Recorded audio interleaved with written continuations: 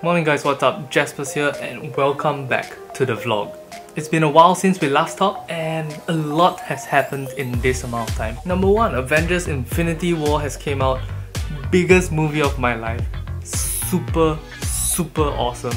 Number 2, Daniel Lin and Curtis Lin of Lotus in Hand have dropped their awesome trailer for their new playing cards, the Ventus playing cards. So go check that out, it's super amazing. Maybe even pick up a deck or two for yourself if you're into their card design. Number 3, because a lot of you guys have been messaging me, hey Jaspas, I really want to use the favorite day edition Jaspas decks in my video or to make a review or to make some photos. Can I, use it? I've talked to the new deck order group members and the Patreon gang cardists, and after hearing what they think about the situation, I've decided that if you have a Jaspas deck favorite day edition and you really want to use it, very well, let's make it happen.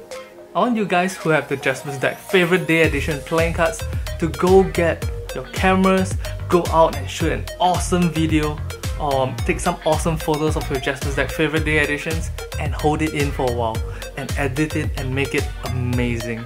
On the 10th of May, all of us with the Jaspas deck favorite day editions will release a sick, awesome video all at the same time, and we can showcase the playing cards to the rest of the world.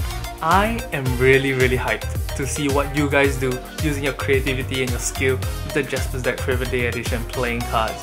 Because given the back design, the very different back design of the playing cards, I am super sure that some of these videos coming out are gonna be the coolest, the sickest, the most creative, the funniest, the outright stupidest cardistry material of all time. I look forward to it. I will probably also make a video on it, but maybe a little bit later than the 10th of May so that you guys can get the limelight. Yep, so that's all for now. Let's check out some mail that came during the time period that I've been inactive.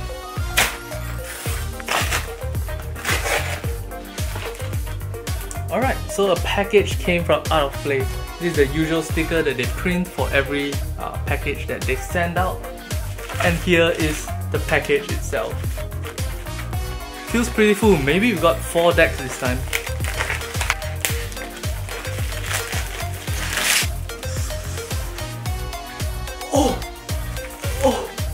Oh, these cards look great. These cards look great. First up in the package is this new Out of Play sticker. Really classy looking, really beautiful. Let's set this aside for now. The guys over at Out of Play sent over a total of 3 of these Bruce Lee playing cards. They've done a Bruce Lee deck of playing cards before, but I believe this is the 2nd edition. I'm really excited to check out what these cards look like. Okay, so first up, let's check out what the box looks like. Bruce Lee in the front in his usual pose with the words Bruce Lee at the bottom in a beautiful vibrant yellow. At the top of the box it writes in Mandarin Chinese Li Xiaolong, which is Bruce Lee, followed by Dragon Back. The seal on the top is a beautiful red and white yin-yang symbol, and on the back of the box it says absorb what is useful, reject what is useless, and add what is essentially your own. Very good words to live by, especially if you are a cardist. On both sides of the box it says Bruce Lee, very nice, and at the bottom there's some legal text. Let's open this baby up. First try. I'm not sure if you can tell from the video, but this box has a beautiful matte finish.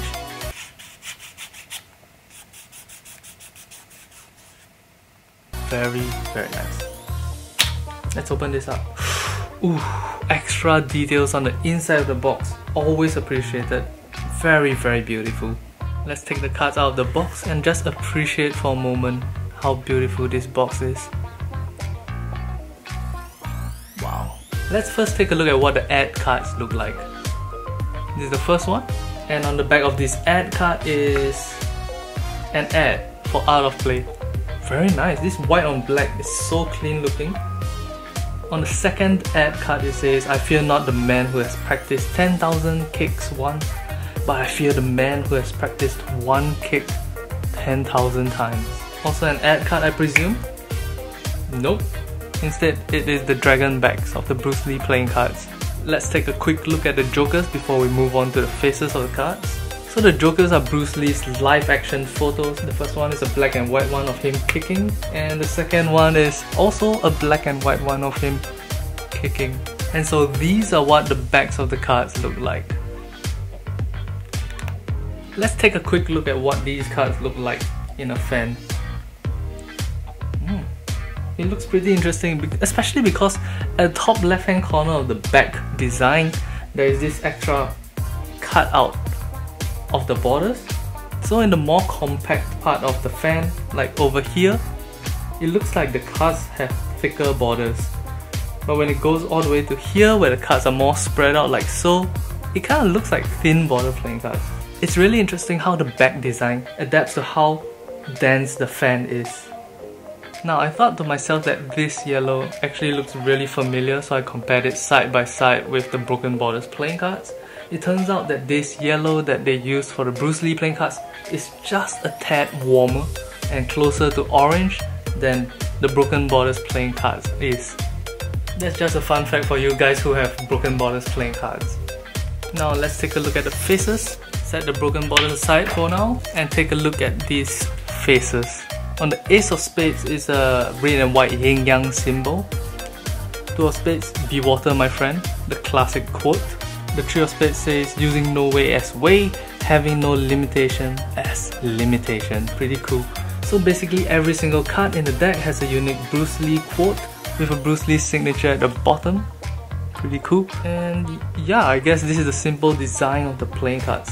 Let's take a look at the faces of the cards in a fan. Because the indice of card has that same cutout of the border that I was talking about on the back, the indices exist on an outside circle, and inside that outside circle exists a smaller black circle that goes around like that.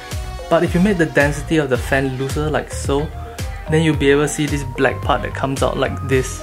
However, this density of the fan that occurs over here is really loose, so I don't think this was the intended use for the face design. The cards smell like usual USPCC playing cards, and I'm pretty sure that these are basically USPCC playing cards. So I'm just gonna skip through what USPCC playing cards usually feel like, and let's get down to some action.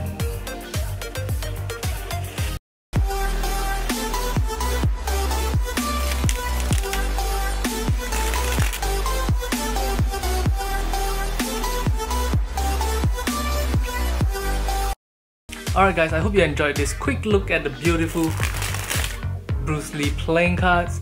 Let me know in the comment section what you thought of it, and let me know whether you got one yourself. I'll be adding this deck to the giveaway brick, so we are now at 10 decks out of 12 decks. If you're new here and don't know how to win this awesome selection of playing cards for yourself, leave a comment in the comment section below and join the conversation, add to the conversation and contribute to the community. Do that and you might be the lucky winner of an assorted brick of awesome playing cards. Alright guys, so that's all for today. Thank you guys very much for watching, and I'll talk to you tomorrow. Bye bye. Yeah, so I realized I haven't told you guys the story about our trip to Malaysia, and upon reviewing the footage I realized that the footage is really boring.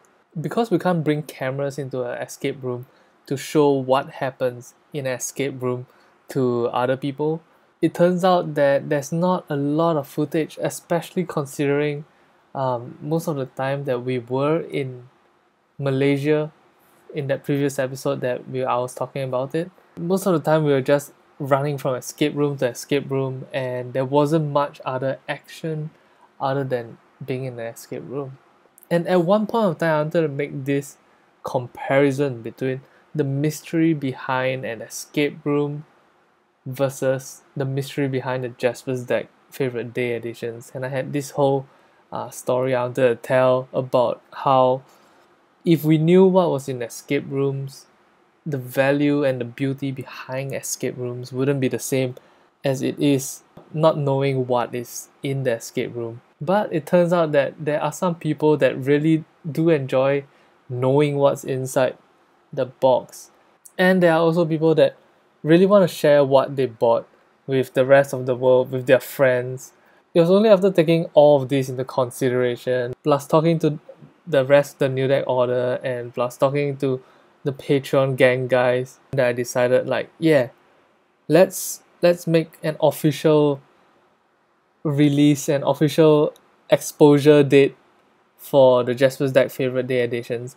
And because of that, this whole analogy about how the Jaspas deck favorite day editions is like an escape room where you don't want to know what's inside it, you want to explore it for yourself, kind of falls apart. But that being said, I can't appreciate you guys enough. I can't appreciate all of you guys who kept the secret, and all of you guys who kept the puzzle to yourself and the mystery to yourself enough, because that must have been so difficult for you guys. Thankfully, now we have an official, like, coming out to the world date, and I hope you guys take this idea, and I hope you guys take the deck and do crazy stuff with it, especially with all those super weird back design cards. Yeah, I really want to see what you guys can come up with. If you want to appear in one of my Jaspas deck favorite day edition reviewed videos, use the hashtag JDFDE, and I just might feature your video or photo in one of the upcoming videos.